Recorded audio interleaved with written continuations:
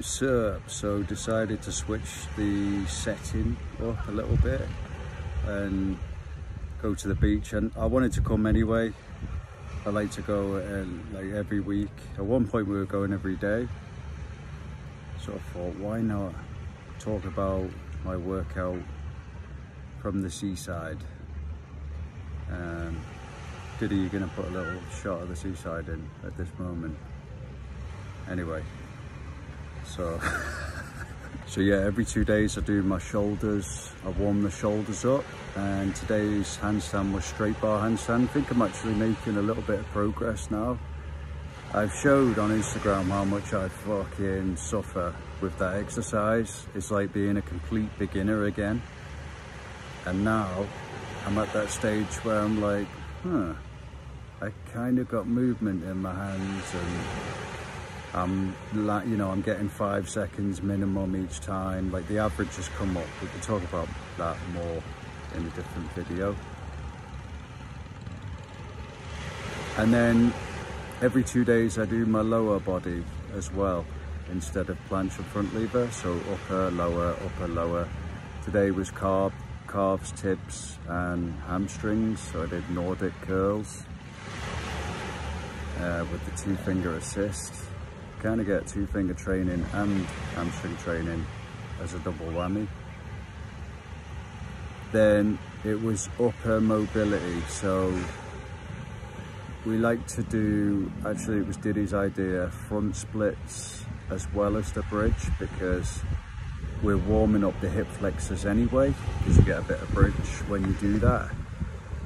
And so we may as well, we superset upper with lower through the whole session.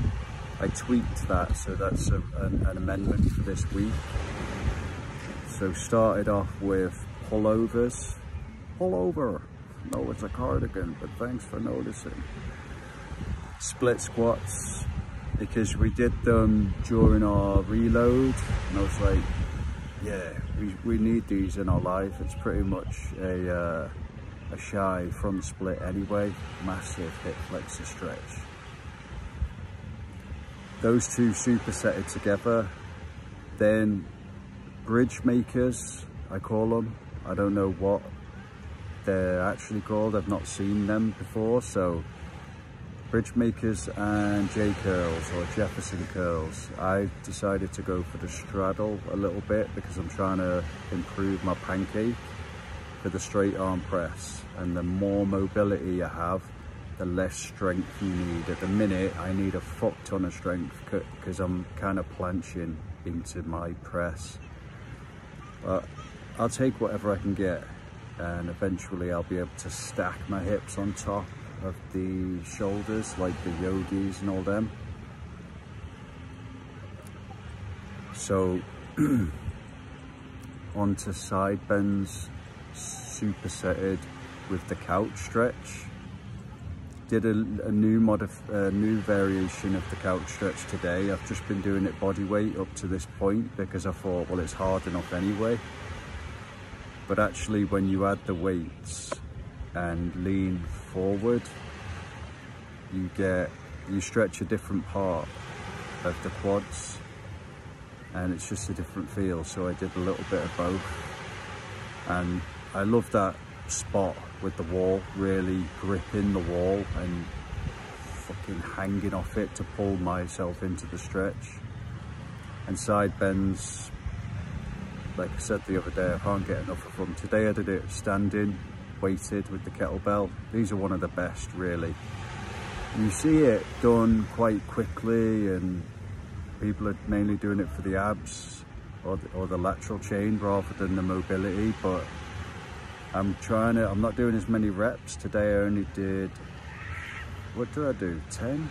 I'd started with 10, and then I really slowed it down and did 5 reps, but I made each rep at the negative last at least 5 seconds at the lowest part.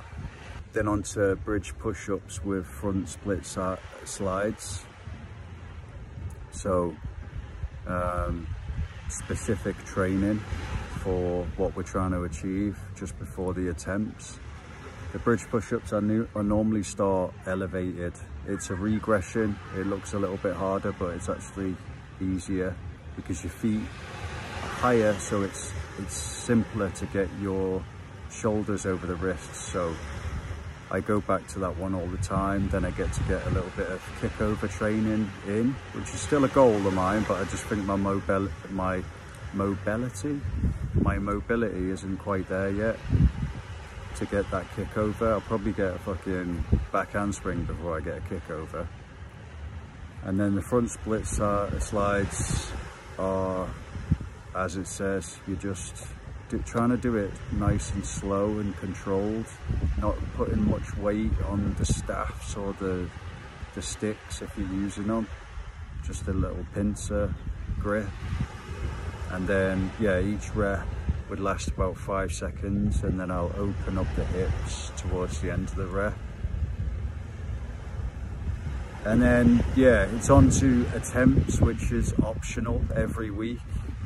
We give ourselves the option to do it. Yeah, I went for one attempt for each of my front splits and my bridge. To be honest, it's not really about the attempt, and I want to do a video about this soon, but it's about the training. It's not about the testing. So it is fun sometimes if you've got loads of energy at the end of the session to see what you've got. But it's not always a true reflection of where you're at anyway. You might be under recovered, or you know, you sometimes know when you're going to get a PB because you've been loading up for a while, planted those seeds, watering them without looking. The longer you can refrain from checking out your attempts or your, you know, your efforts to try and do the thing you're trying to do, the better it is. You know what I mean? It's like that game, what's the time, Mr. Wolf, when you're looking around and then you turn around and everyone's in a different place. It's like that. The plant's not really going to grow if you just sit there fucking staring at it. So yeah, if you can, anyway, hopefully that makes sense. The last thing I'll say is, if you have got any ideas for a video, or like there's something that you wouldn't mind being covered, then let us know, because I'll be checking them once a week, and especially if there's a recurring theme, then we'll try and get it out there. Otherwise, I'm just going to be working through the ideas that I've got so far, which there's still plenty more where that came from.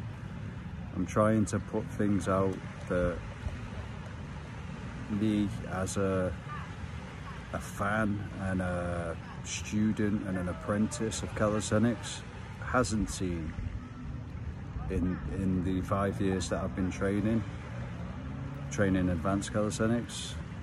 That's another whole other thing.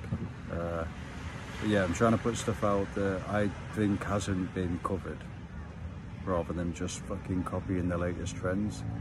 But if you've got any ideas, let us know and we'll get around to it. Cheers.